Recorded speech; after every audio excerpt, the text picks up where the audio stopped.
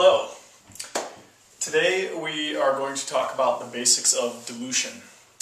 Dilution is a concept that if you are an entrepreneur who is starting a company that you definitely need to understand. The concept of dilution usually surrounds a funding event. And in this case the funding event would be a sale of stock or equity.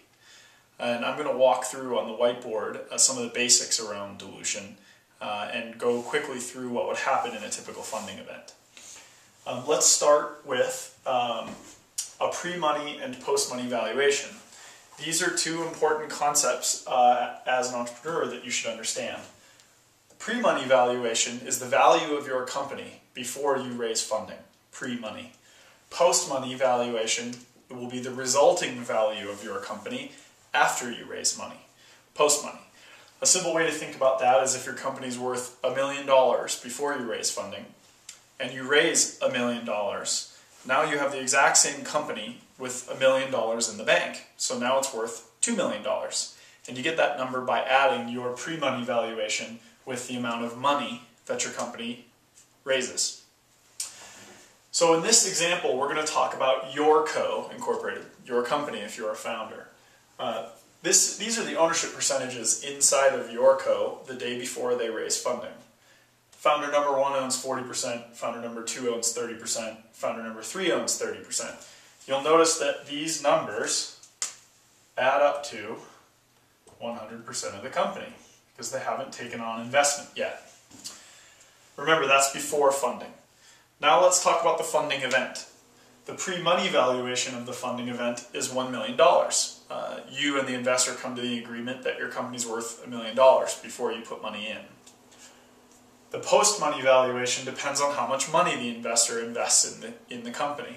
In this case, the investor is investing $1 million. The investor wants to invest $1 million.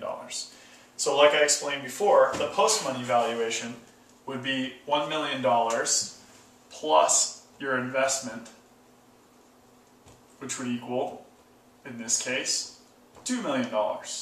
So $2 million becomes an important number because that's how much your company is worth post-funding event. Again, post-money valuation. So let's look at how these ownership percentages would shake out after the funding event happened. So your investor happily puts in $1 million. Your company is now worth $2 million. Well, founder number 1 used to own 40% of the company. But now the investor comes in with $1 million. So the investor's share of this company would be 50%. And I'm getting that by dividing the post-money valuation divided by the amount of money that the investor put in. So the investor, having put in $1 million, owns half of this new entity that's worth $2 million. So let's look at what happens to the other founders. Founder number 1 owns 40% of the company. Founder number 2 owns 30%, and founder number 3 owns 30%. Remember that this 100% of the company that the founders own now is going to be worth, in total, 50%, because the investor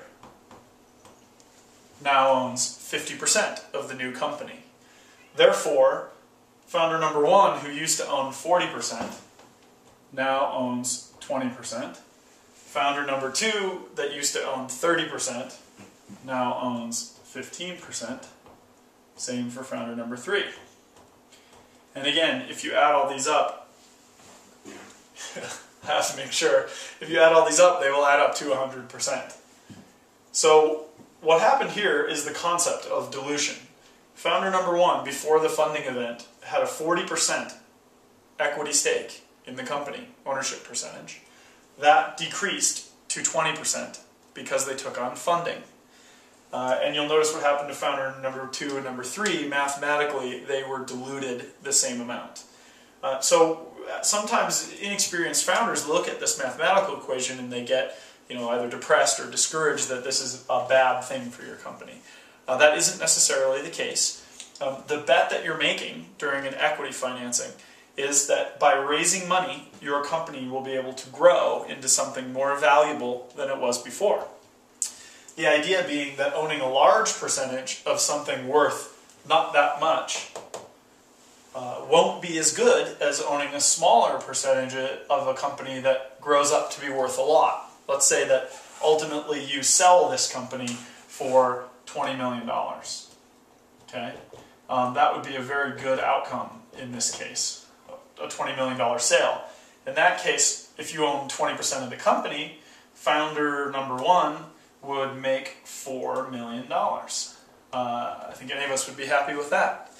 However, if you did not raise funding, let's say, and your company struggles to grow because you didn't have enough capital, and you sell the company in a bad outcome for $1 million, the same as it was valued when you thought about raising funding, and you own 40%, your ownership percentage would be 400 grand. So even though founder number one owned a lot less in this company, with a good outcome that could be attributed to raising money, there would be a much better payoff for the founder.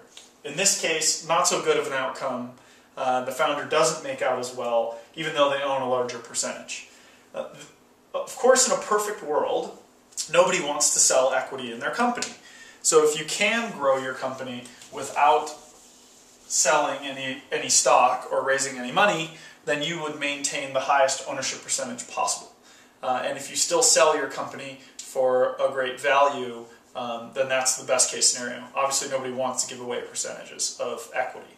However, the bet that you're making with investment is that if you do give away a percentage of the company, you're betting that the company will grow up to be worth more in the long run. Therefore, your smaller percentage of ownership is more valuable in the long term.